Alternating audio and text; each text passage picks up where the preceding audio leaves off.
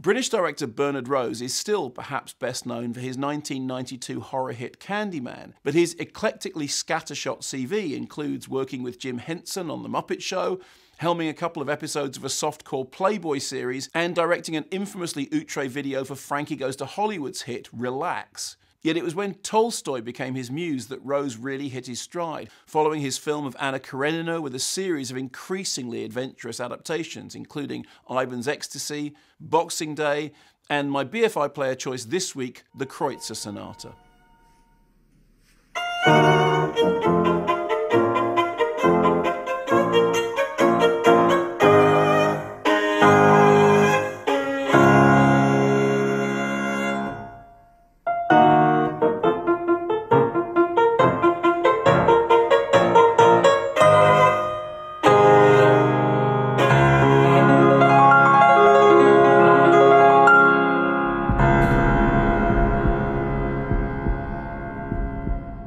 Rose first fell in love with Tolstoy whilst researching his 1994 feature Immortal Beloved, in which Gary Oldman played Ludwig van Beethoven. Rose's research led him to Tolstoy's Kreutzer Sonata, a novella named after Beethoven's piece, which Rose found really powerful and immediate. I started reading as much Tolstoy as I could, he said.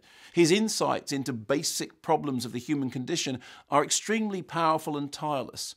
They're also all in the public domain, which made them all the more attractive to Rose, for whom low budgets have never been a problem. Set in contemporary LA, Rose's Kreutzer Sonata reunites the director with Danny Houston, who stars as the wealthy businessman Edgar. Edgar is married to Abby, played by Elizabeth Rome, a pianist with whom he once had an illicit affair.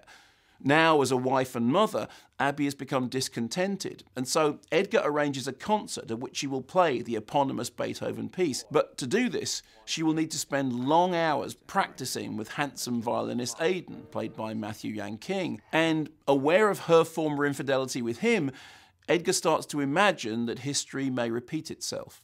What follows is a descent into a very personal hell, a quagmire of jealousy, rage, and pornographic imaginings. It's intense fare, which is not for everyone.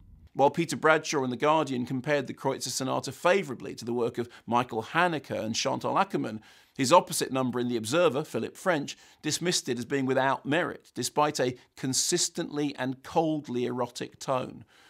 What will you make of it?